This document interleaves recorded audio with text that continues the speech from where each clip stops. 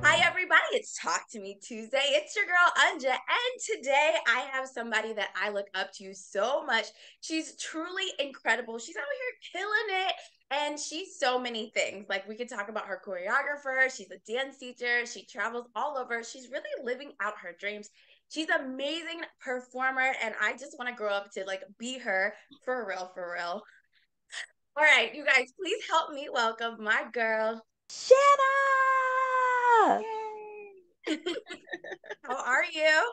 I'm okay, thank you. How are you doing? I'm so good. I know you're super busy, so I'm not even going to keep you that long, but we just got to get into all the things that you love and are passionate about, okay?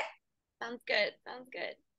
Okay, so you are a true triple threat, right? You're a dancer, singer, actor. I mean, you do it all, right? I do. I do. Yeah.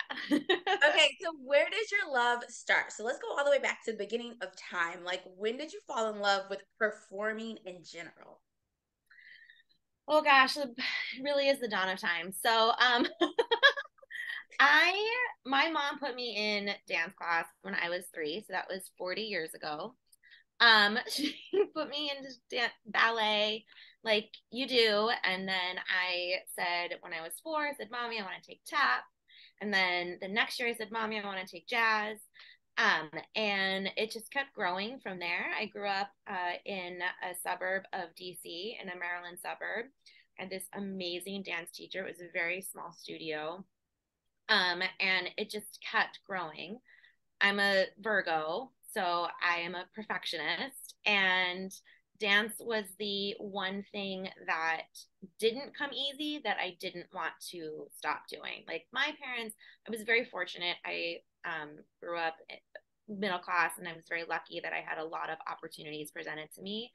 My parents had me try golf, and I was like, no. Tennis, absolutely not. I did do swim team, but my dance teacher was like, "You're short. You're never going to be a giant. Let's get real. So make a choice." um, so dance was the one thing that I wanted to keep doing. And then I would watch, AMC Turner Classic Movies when I was a little kid. And I remember watching when I was like 9 or something, Singing in the Rain. And that movie, I was like, I want to do that. And Great. I want to That's what I be, love. oh my God, I wanted to be Sid Charisse so desperately because she's just all legs and all Amazing. glamour. And yeah, it just kept going from there.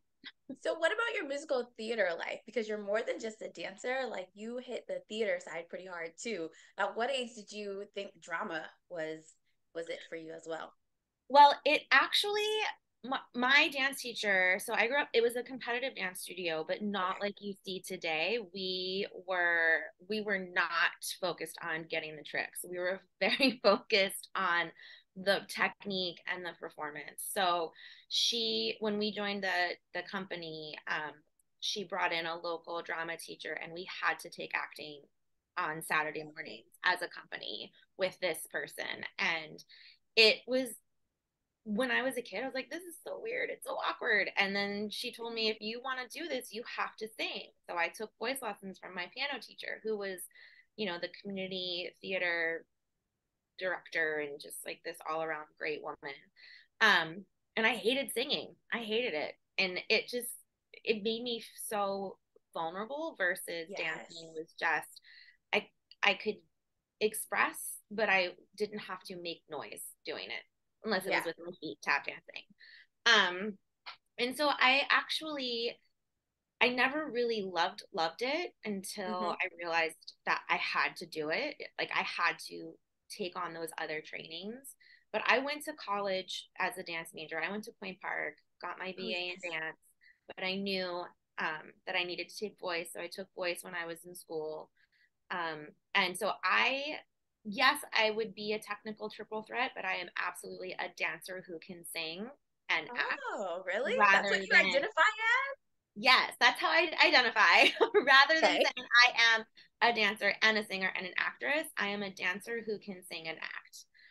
Um, so, do I like to sing now? Not really, but I do. No way. No, it still makes me super sweaty. And I do it because I have to. And, it's something that it doesn't come easy and naturally to me the way dancing does, the way choreography does, and the way teaching does. So I even would after have all these years. never, like, I've known you for years now, and I just truly would have never picked up on that at all. So that's interesting. Very interesting. Yeah, yeah. I mean, I tease when I'm teaching class and I joke because when I would teach the shows and I would have to sing all the parts, I'd say, well, I'm singing in the key of Shanny. So I don't know what it sounds okay. It's not flat, it's not pitchy, it's just my own key. Okay, so when you're out, like, getting jobs and stuff, like, did you get a lot of feedback with your singing, like negative feedback, or was it like just good enough to like get you through? Oh no, it was definitely traumatizing. Yeah. I mean, when I started in this business back in the late 90s and early 2000s, it was a different atmosphere. It was not, it was not a supportive and encouraging environment. So, I had a wonderful voice teacher in college. She was very supportive, but we had to do our vocal juries where we get graded. We had to perform them in front of the entire voice faculty and the other students in that session. So Gross.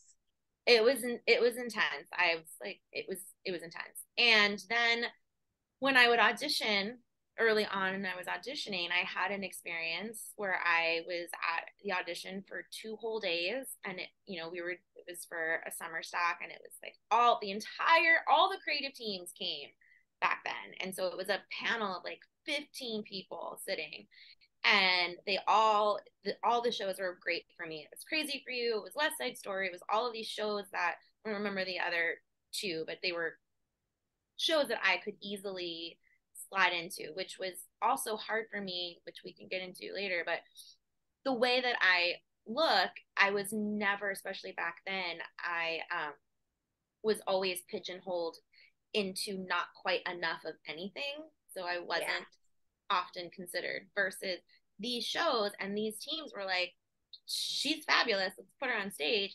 And then I went in to sing my song, and the whole panel, like dominoes from right to left, just was like, and the last domino that fell was they scratched off my name. And I was like, Hey, oh, mortifying, mortifying. I was like, cool. I love singing. Yay. So it's been a journey ever since then. Yeah. Okay, okay. I actually love that feedback because I have like a private voice coach, and it was just not a good time, and I just like I studied, I went, I spent a fortune, and I was just like, maybe the singing part for me is just not where I need to be. Like, Yeah. Well, and I think that, if you want to pursue theater, not you specifically, but like the general you, if you want to pursue theater, you do need to find a way as a dancer through that speed bump of singing. Um, it's something that we have to do. I was teaching a workshop on Wednesday and it was all, junior high school kids. I was asking them, what do we do in musical theater that's in musical theater dance that's different than any other genre? And not a single one of them thought to say sing. And when I said I sing and dance at the same time, their brains just like burst out of their skulls. explode. They were just like, what? And it's so it's something, and I acknowledge it too for myself. Like it is absolutely a a speed bump for me and always has been and probably always will be. So, but you have to be able to find a way. And I say that to you, to say maybe that teacher, that coach wasn't the person to help you work through that, but there is somebody out there that will help you work through that, you know?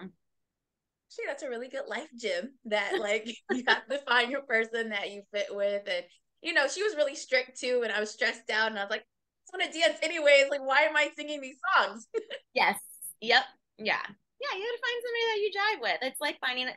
And honestly, a voice teacher is oftentimes like a therapist Mm, because your voice is so affected by what you are going through in a day, right? So if you walk into that space and you're carrying, can I say bad words?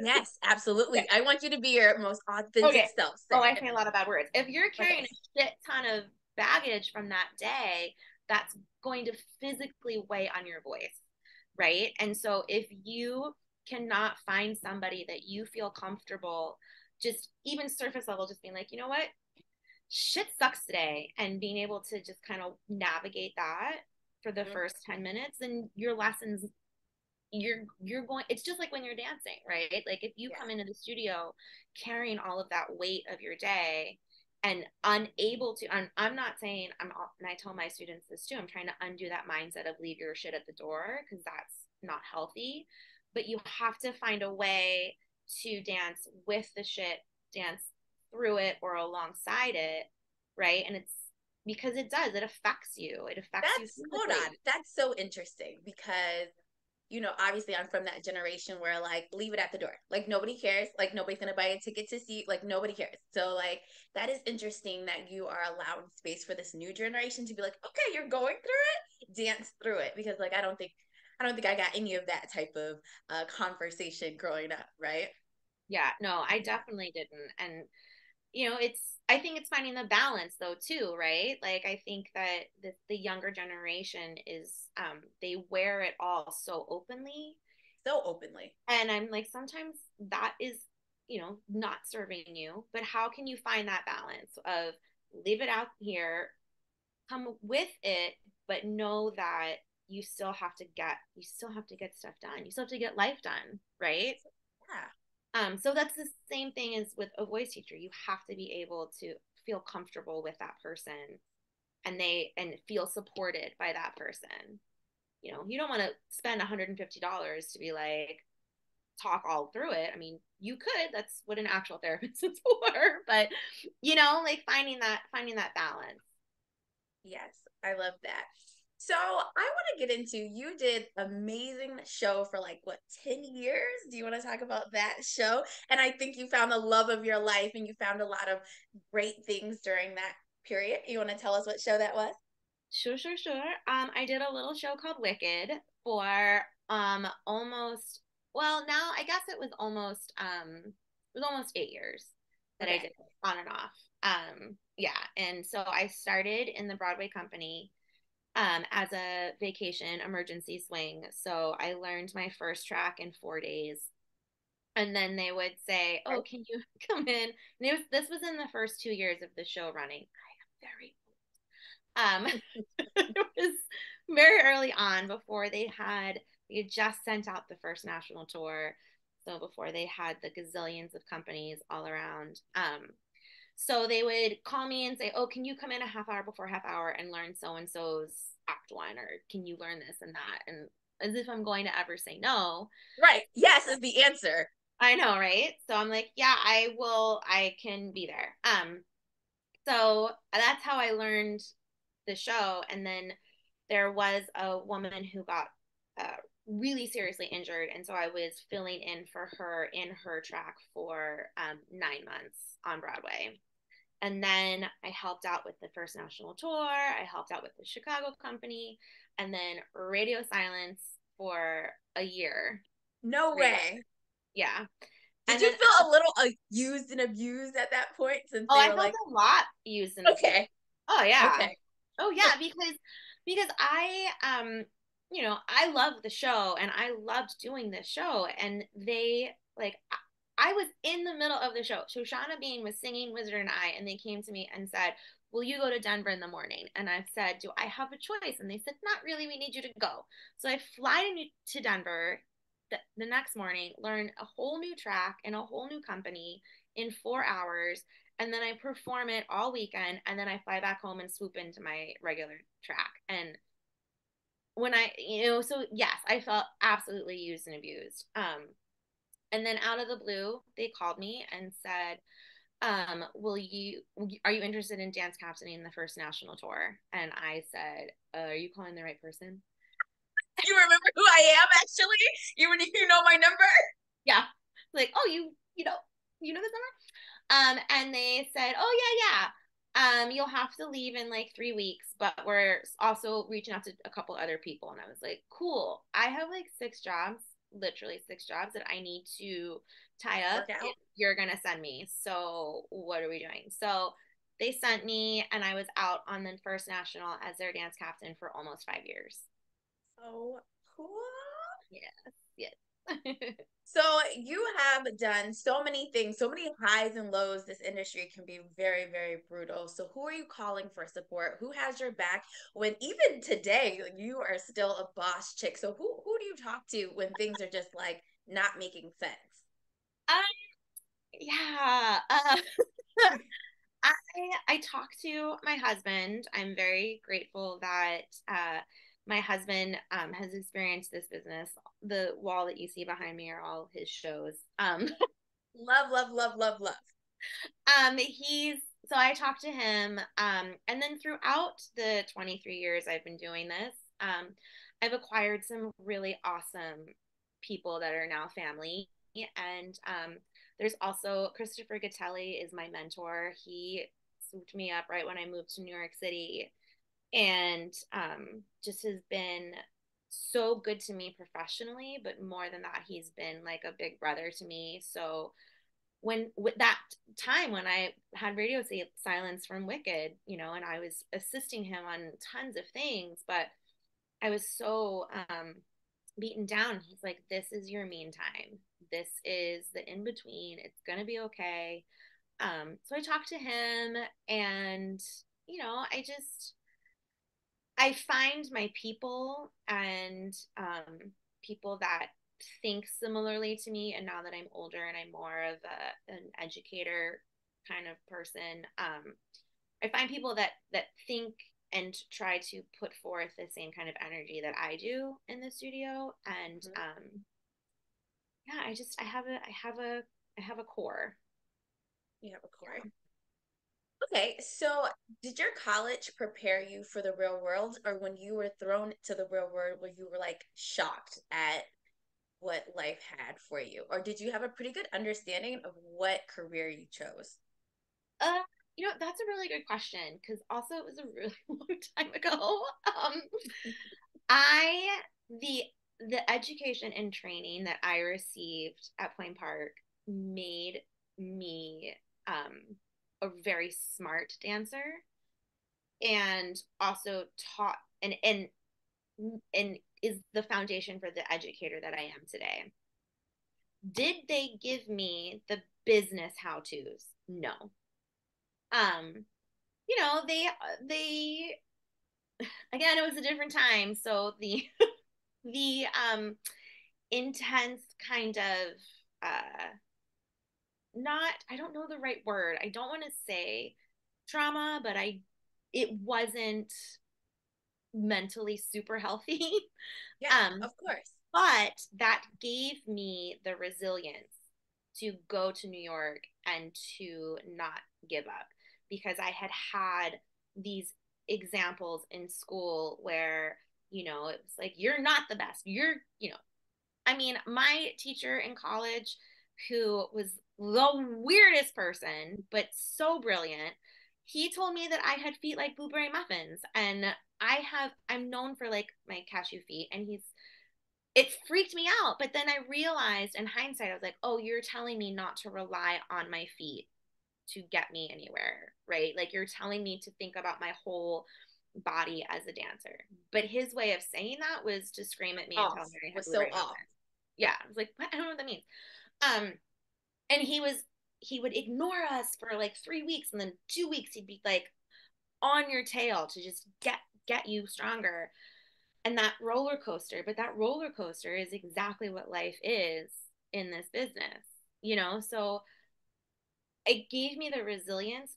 Do I think that it was a healthy way of teaching me resilience? No. Do I do I teach that way? No. But I am resilient. But I didn't know anything about like getting it. I also didn't need an agent 20 years ago to do what I Mm-hmm. wanted to do. But I didn't know any of that stuff. I didn't know. I had to learn it, and I learned it from the people above me.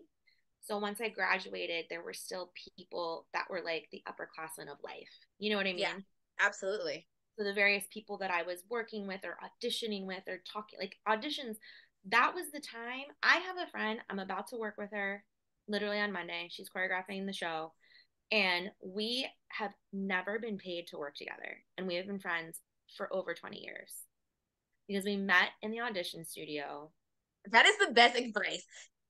Meeting people at auditions, I have some of the greatest business connections and friends that I love on and support. And like you said, I've never booked a gig with them before, but they are truly blessings. I think people should take Yes, that away for auditions. It's not, I know you're there to get that job, but if you like open yourself up to like communicating with them people next to you, that's gold. absolutely. Absolutely. One of my, life mottos is don't be a dick. Like, Facts, right? yeah, Facts. like you never know. And you never know how that and Kristen is, as you were asking, like, who do I talk to? Kristen is one of those people that's in my core that I'm like, girl, my life is banana pants. What do I do? And we talk What through are it we doing? together. Yeah. But not only do you find that, but like you could be in the space, you could be in the same space with somebody who's an associate on another show. And they could be behind the table the next week. And if you were a jerk in the audition, they're going to tell their They're gonna boss. And like, remember. It's a small world too.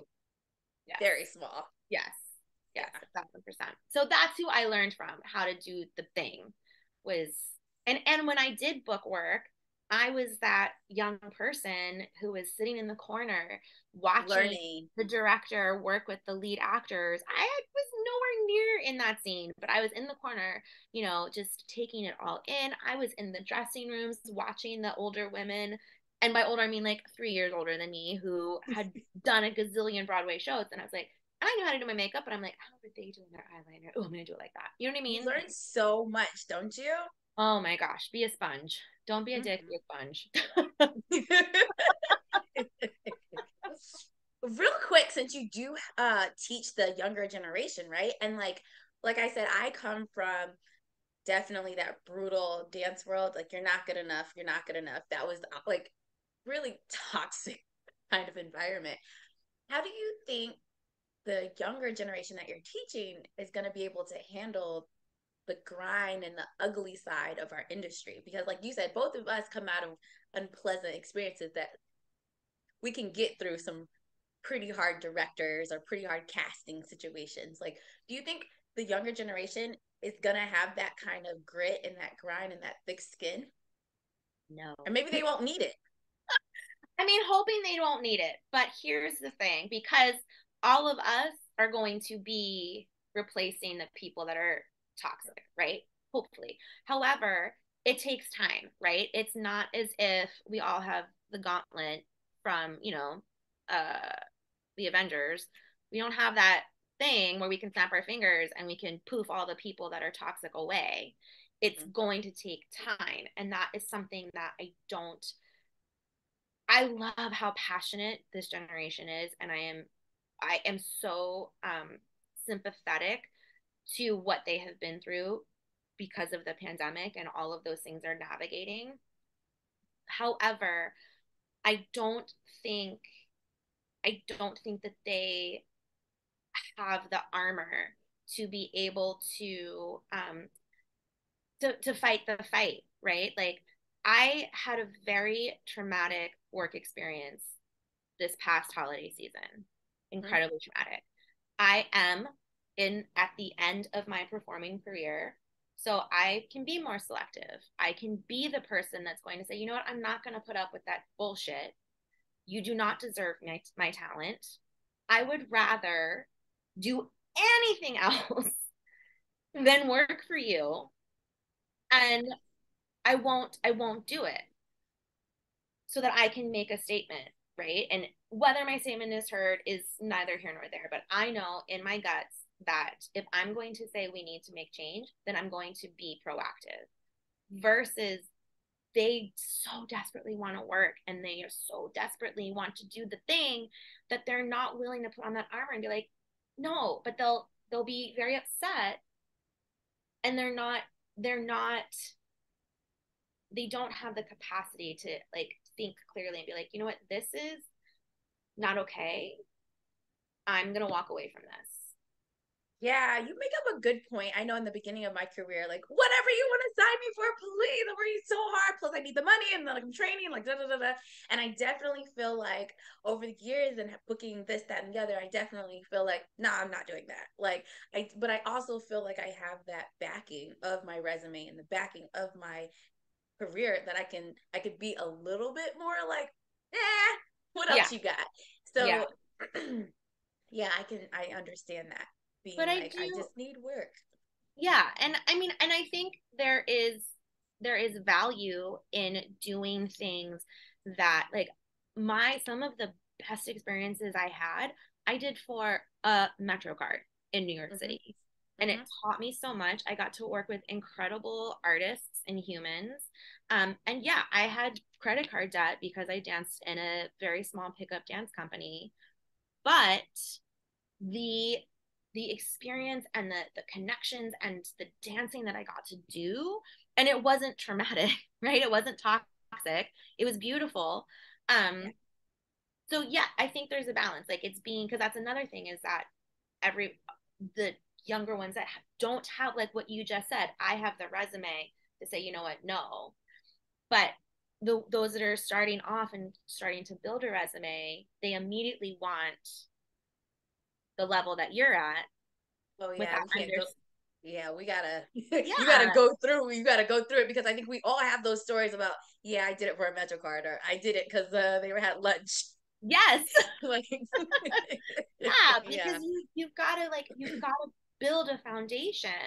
Hmm. And listen, there are those people that right out of school get the primo contract Oh, and then, those people. Ah, right, but they're like I can't there's like a point zero something percent of those people that are getting yeah. to do it the uh, compared to how many jobs there are. And then that successful job ends and they are done and there's like I don't what I don't know what to do. That is a very true statement. It's like when the job ends, you definitely have to have a certain kind of grit and a mindset that like life isn't over because that contract ends, because that can be a little devastating, especially if it ends way before the end date. Yep. Yes. Yes. I was talking to my neighbor last night. She came over to hang out and she's a non-actor person. Hmm. And she is like an advisor to high school students and getting them ready for their college processes. And we're talking about she has a student right now who is looking into musical theater. And we've been neighbors for like 7 years and she knows what I do, but not many people understand it. And I was like, I, for 23 years, my job is to chase the next job. My job is to keep rolling it forward versus, and she said, I cannot imagine. Like, I am in my job and I am okay. And I don't have to start over unless I want another job. Right, right, right. But we don't get to say I want another job. It's I have to get another job because it Which just is different, very yes. different. And I told her I'm like we get our contracts and our offers are weekly salaries versus other industries are given yearly annual incomes. And when Justin, my husband, first started going full-time teaching and he got an annual income thing, he was like, I don't know what this means. Because we don't know what that means. Life, what is life? Yes.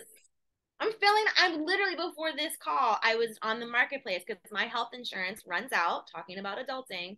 My health insurance runs out today. So I'm back on the marketplace and they're like, fill in your annual income. Like, let me see. Let me look at these contracts. How do I figure that out? Yes. Yes, Yes. like let me get out the spreadsheet, right? Versus any other industry could just punch in the number, you know. So if you had to do it all again, right? You are going to college and somebody's like, what do you do with all the knowledge you have now? Would you still walk this path or would you choose something completely practical? I would probably still walk the path because I'm a glutton for punishment. I have tried to quit several times. I tried to quit when I was in college. And because I knew in that moment, I was like, this is ridiculous. What am I doing? But when I tried to think about what else I could do, and I was very smart when I was in high school, my honors teachers were like, really? You want to be a dancer? And I was like, yes, really. You're like, yes, I do. I know. I was like, challenge accepted. I hear that, Virgo. And so I could have taken several other paths. And I try to think like, what else could I see myself doing forever? And then I I kept going. I persevered. I almost quit when Wicked called the first time. I almost quit when Wicked sent me out on tour, and I almost quit when I first moved here to Chicago. Um, and it just keeps pulling me back. But the one thing I would do different is I would balance out my education. So I don't think I would have stayed strictly as a dance major. I feel like it would have served me to learn about, either to get a business degree. That would have been really smart.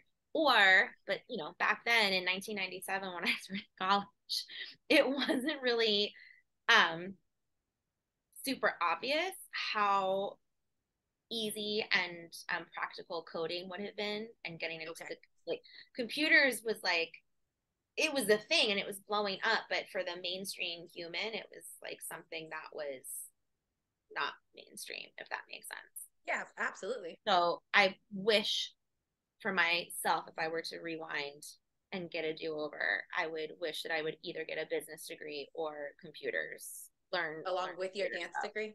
along with the dance. Yeah. Oh my gosh, you're such an inspiration. We only scratched the surface of how amazing you are. Like, I could go on for like hours with you, of course. Oh my gosh. Would you like to give anybody listening, anybody who's on another crazy path like us, or just trying to follow their true dreams and live it out to their best ability, last words of wisdom? Oh my gosh. I know. I never I I have started listening to a lot of mindset podcasts in the past several years, and the things that I take away from that are a couple things. One, never ever stop learning. We're never done learning, right? Like, even when I go to choreograph a show, I don't walk into a show that we all might know and think, I got it. I am immediately on the Google, finding out the history, finding out that time period, finding out the movement that wasn't codified by, American jazz dance or whatever. Like, I'm digging into what the society was doing, right? So I constantly am learning in order to choreograph. I'm constantly learning the more information that is becoming accessible about the true history of American dance and where it truly comes from. I'm reading so that I am passing on the correct and appropriate information versus the appropriated information. Um, so I never ever want to stop learning. I still go to class when I can to take care of me. And then the other thing that that I really try to pass on to my students is to understand that removing that idea and need for perfection, there's no such thing as perfect. Yeah. And relieving yourself of that, like, I have to be perfect.